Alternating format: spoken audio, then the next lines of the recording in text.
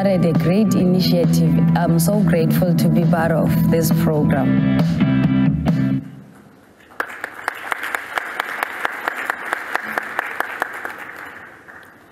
Good evening. I am always proud to be South African. It is my honor to be handing over this year's Ubuntu Social Responsibility Award to a most deserving individual whose work empowers boys, men, and society at large in the SABC region and beyond. Ladies and gentlemen, the winner is Mthetho Tshemese. Mr. Mthetho Tshemese is a qualified clinical psychologist from Danzane Township, Eastern Cape Province. Known as the Village Shrink, based on his mental health television show piloted in 2016, Tshemese has been a sought-after social commentator since 2002, trying to get mental health service accessible to marginalized communities, especially townships and villages. It was in July 2018 that Tshemese resigned from his job and started visiting different townships and villages in South Africa, other parts of the African continent, as well as places like Kingston in Jamaica, focusing his efforts in working mainly with boys and men in disadvantaged communities, advocating for the promotion of mental health, violence prevention, and positive masculinities.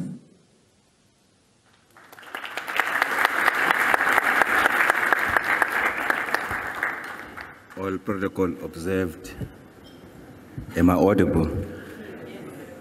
The funny thing is that some months ago, I was so inspired by Theo's story from Alex. My name is Mthetho. I'm from Danzane Township in East London.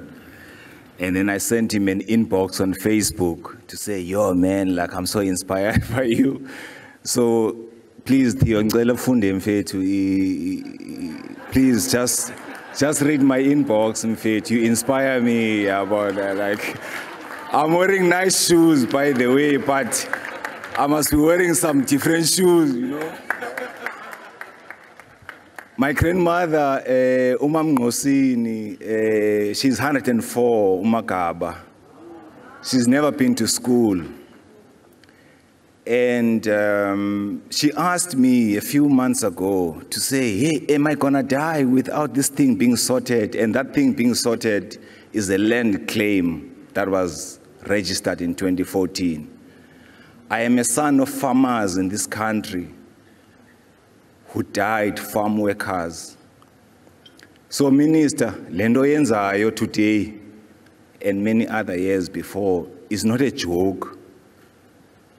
I see on Twitter and people writing about Madiba being a sellout. I used to work for Nelson Mandela Children's Fund in 2007. I saw Madiba standing there in his last event when he was at the Nelson Mandela Children's Fund. He stood there. Helman Kelele of Pirates is my witness. He's a coach now. Mandela stood there for kids from a children's home singing for him, not one song, but 2 songs. And on top of that, he hugged them. We as staff, we were worried about him because he was frail at that time. In 2018, I stopped working. I used to earn 100,000 rands. My family has suffered for the work that I do. This is a great country. South Africa is a great country. As black South African men, we've got to heal. Something is wrong. We can't be #1 in rape globally. To be #1, you must go and ask the Proteas if they've ever been #1 to know how difficult it is to be #1. So to the people of Uganda, to the people of Swaziland, Jamaica, Kenya, and all the countries where I've been going to try and find ways in which we can heal. Thank you so much. I had COVID in 2020. I spent my Christmas and my New Year in Kachiri, 45 minutes away from Kampala. People cared for me. So when you call people from other African nations, we call them Amakorekwere. I was healed by Matoke from Uganda. I made music in Uganda.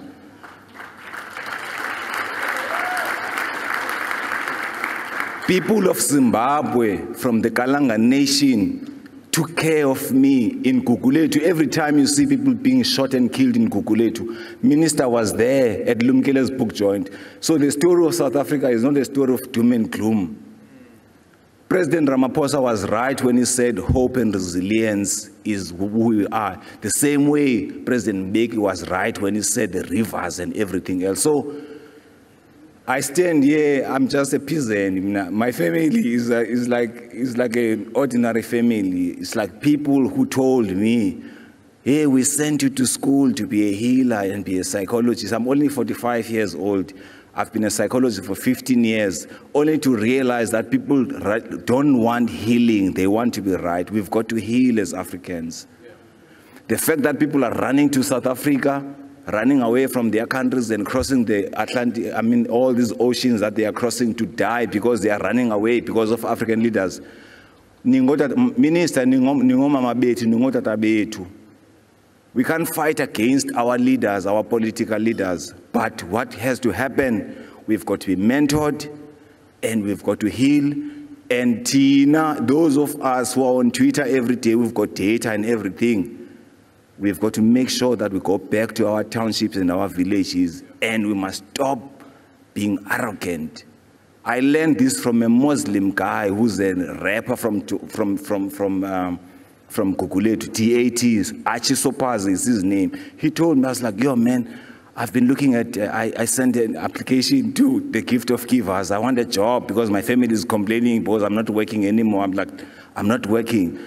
Archie Sopazi told me, if you want to go to heaven, according to Islam, you must have the arrogance that is less than 1 grain of sand.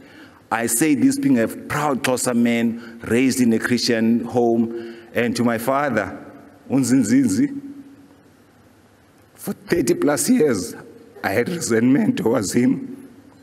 He apologized to me. As black South African men, we've got to heal. Because if we don't, our kids are doomed. And goes the minister.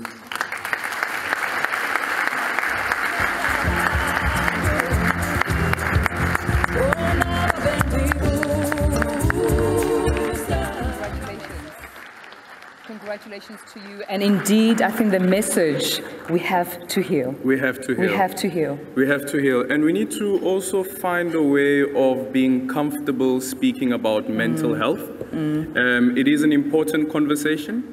It does require a lot of vulnerability, but there's also strength in vulnerability. Yeah. Don't forget that. And don't forget, it goes down in your DMs. Check your DMs, ladies and gentlemen. Check your Facebook message, your LinkedIn. You don't